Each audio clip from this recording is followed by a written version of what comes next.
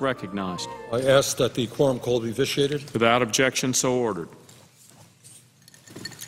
Mr. President, each and every day it gets harder and harder to listen to my Republican friends who race to the Senate floor breathlessly, telling the American people how concerned they are about the $13 trillion national debt and how we have got to get our financial house in order. They are just very, very upset about that. But as you know, under the leadership of President George W. Bush, these same Republicans turned a record-breaking federal surplus left by the Clinton administration into record-breaking deficits. Back then, their rallying cry was, quote unquote, deficits don't matter, articulated by then Vice President Dick Cheney. This deficits don't matter philosophy gave us 2 wars that were not paid for, and there are estimates that the war in Iraq alone will end up costing some $3 trillion unpaid for. They gave us some $700 billion in tax breaks that went to the wealthiest 1%.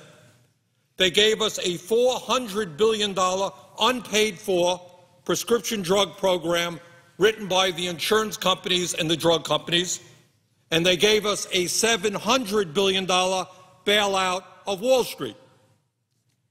But under President Obama, Republicans have seemingly taken a 180-degree turn.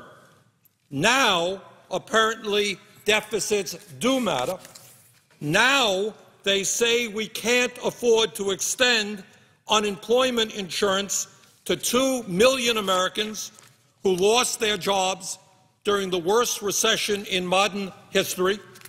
And they say we just don't have the money to create millions of new jobs by investing in rebuilding our crumbling infrastructure and transforming our energy system. We just don't have the money to do that.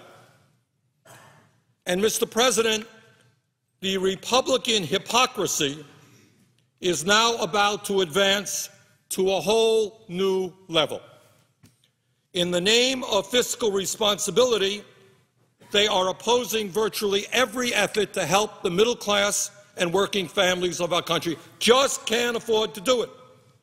But when it comes to the needs of millionaire and billionaire families, our Republican friends have no problem reducing revenue by hundreds and hundreds of billions of dollars. In other words, they are deficit hawks when it comes to the needs of ordinary people, but they are very, very big spenders when it comes to the needs of the rich. Mr. President, 4 years ago, every Republican but 2 voted to completely eliminate the estate tax, a tax that has been in existence since 1916 and impacts only the very wealthiest families in our country, the top 0.3%. Top 0.3% under the estate tax, 99.7% of American families do not pay 1 nickel. This huge tax break for the wealthy, repealing the estate tax, which the Republicans are fighting to do, would increase the national debt by more than $1 trillion over a 10-year period. So our deficit hawks, who are so concerned about the national debt and record-breaking deficits, want to increase our national debt by over $1 trillion in a 10-year period. Now, Mr. President, let me tell you who the major beneficiaries of this tax break would be. Would it be the average middle-class worker who during the Bush years saw a $2,200 decline in his income? We have a collapsing middle class, working people desperately in need. Would the Republican repeal of the estate tax help those workers? Not a chance. Nobody in the middle class would get 1 nickel of a tax break.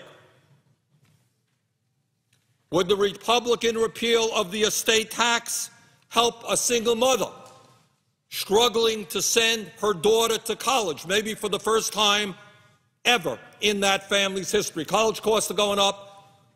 Working people can't afford college. Would it help that single mom?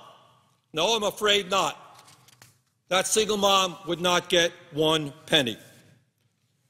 Would it help one of the millions of senior citizens in this country who are struggling to maintain their dignity on Social Security benefits? This year there is no COLA for senior citizens. I tried to get some help there. Republicans voted against it, couldn't do it. Would it help our senior citizens struggling with the high cost of medicine? Nope. Those senior citizens will not get 1 penny of help by the Republican repeal of the estate tax. And, Mr. President, I must be honest and tell you sadly that there are also a few Democrats who are supporting this giveaway, all Republicans and a few Democrats. So, Mr. President, who are the major beneficiaries of the repeal of the estate tax, or as the Republican pollsters like to call it, the quote-unquote death tax? Well, Mr. President, if we completely eliminated the estate tax, if we repealed it entirely, it would provide an estimated $32 billion tax break for the Walton family, the founders of Walmart. Here you have a family whose fortune today is worth an estimated $86.8 billion. That's with a B, billion dollars. If, as the Republicans want, we eliminate the estate tax completely, this family, obviously of desperate need, obviously struggling hard to keep their family above water economically, struggling hard to stay off of welfare, well, they would receive an estimated $32.7 billion in tax breaks if the estate tax was completely eliminated. So, Mr. President, let's be very clear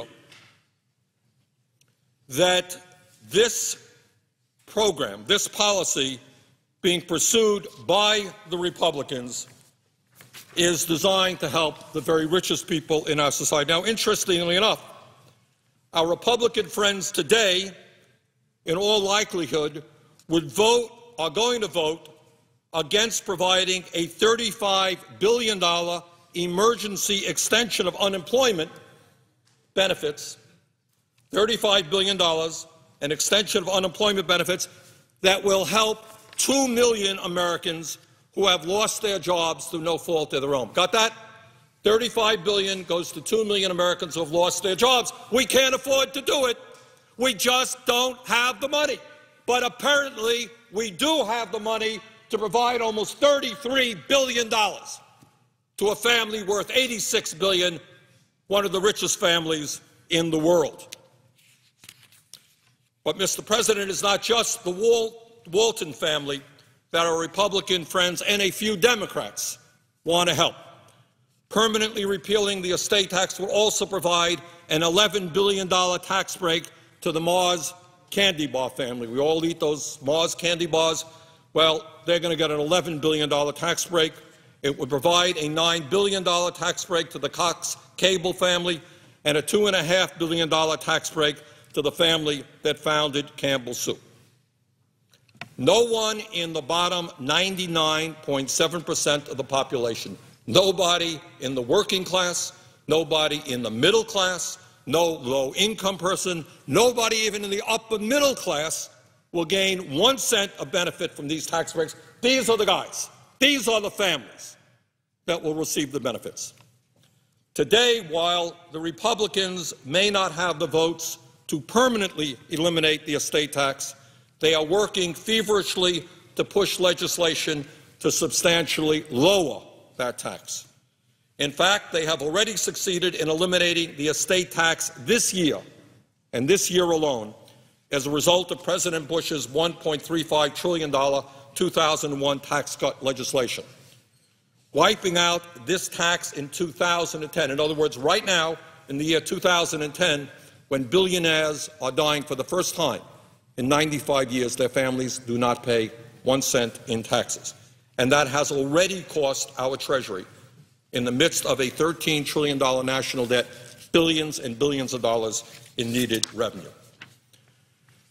Mr. President, it seems to me that at a time when this country has a $13 trillion national debt, at a time when 22% of our children are living in poverty, the highest rate of childhood poverty in the industrialized world, at a time when our infrastructure is crumbling, at a time when we have a desperate need to transform our energy system, and by doing that, we can put millions of people to work rebuilding America, transportation, infrastructure, energy.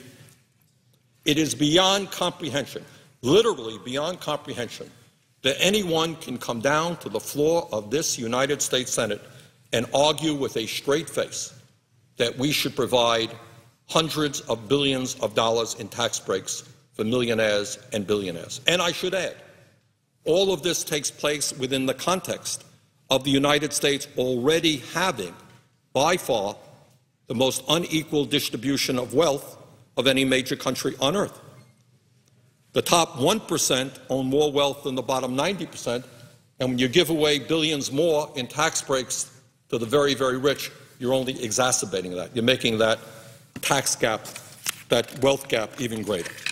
So, Mr. President, that is why I have introduced the Responsible Estate Tax Act, S. 3533, along with Senators Harkin, Whitehouse, Sherrod Brown, and Senator Franken.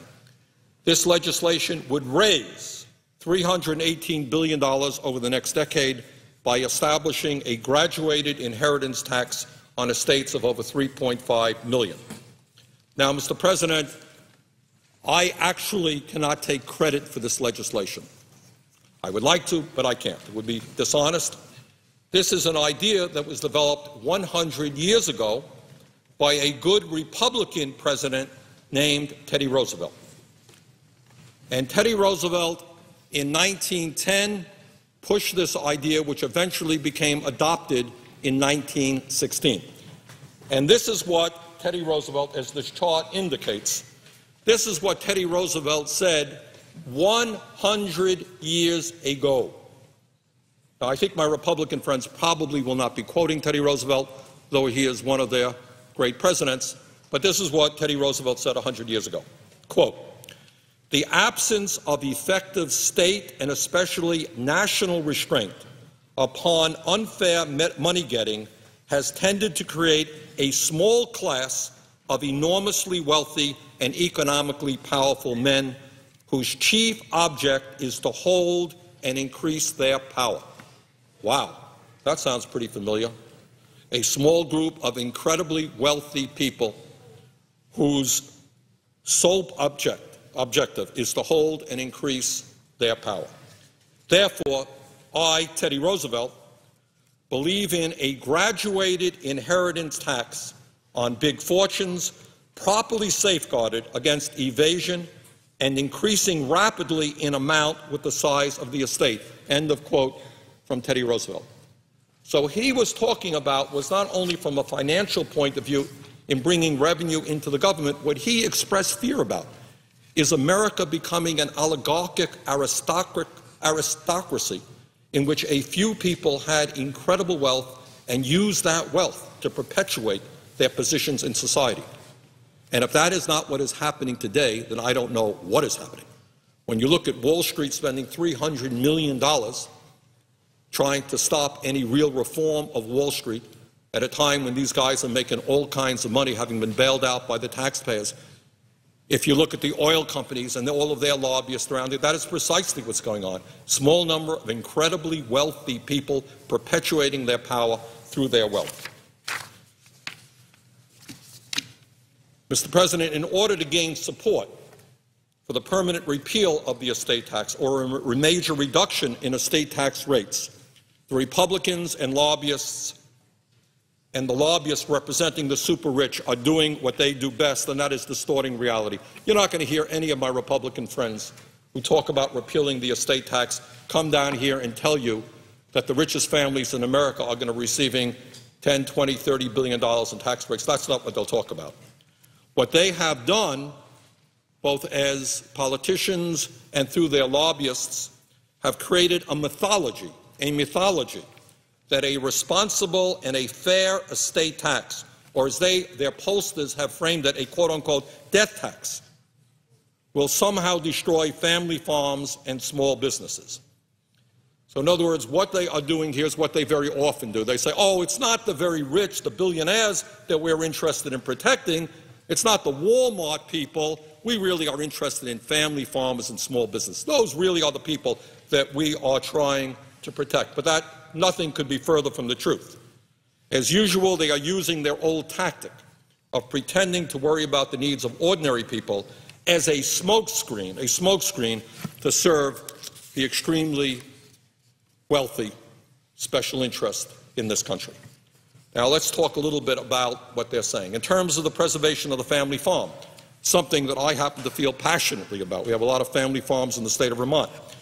The American Farm Bureau was asked some years ago to come up with a single example of one family farm being lost as a result of the estate tax. One family farm being lost as a result of the estate tax. They couldn't find one farm, not one farm, that had to be sold as a result of the estate tax, not one. And I should tell you, Mr. President, that the legislation that I have offered provides even more protections to family farms than previous law. So they're not protecting the family farms. They're protecting the Walton family and other billionaire families. In terms of small businesses, something that is obviously vital to our economy, small business is the engine of job creation. We have got to protect small businesses. This is what the Nonpartisan Tax Policy Center has estimated, and that is that only 80 small businesses and farm estates throughout the country paid an estate tax in 2009. 80, representing, as this chart shows, 0.003% of all estates. In other words, virtually every single small business and family farm in this country would not pay 1 penny in estate taxes under my bill, and because of protections in the tax code, their effective, their real tax rate would only be 14%. And the relatively few people who inherit small businesses that pay an estate tax are given 14 years to pay it off. They do not have to pay it off in 1 year. So when our Republican friends come down here and tell us they're fighting to protect the family farm or small businesses, that just ain't the case. What they are coming down here to do is to protect the Walton family and the Steinbrenner family and the other billionaire families that are spending a whole lot of money in a major lobbying effort to make sure that the richest people in this country become even richer. So, Mr. President, I think what this debate is really all about is what the old Woody Guthrie song framed and described as, which side are you on? Which side are you on? And the Republicans have answered very loudly and clearly. When it comes to the needs of the unemployed and the uninsured, when it comes to protecting the interest of the struggling middle class, the Republicans are just not there. When it comes to ordinary people, the Republicans are deficit hawks. But if you are a millionaire or a billionaire family, and if you need a huge tax break that will cost our government hundreds and hundreds of billions of dollars, you can count on the Republicans for your support. And that's what this issue is about. And with that, Mr. President, I would yield the floor.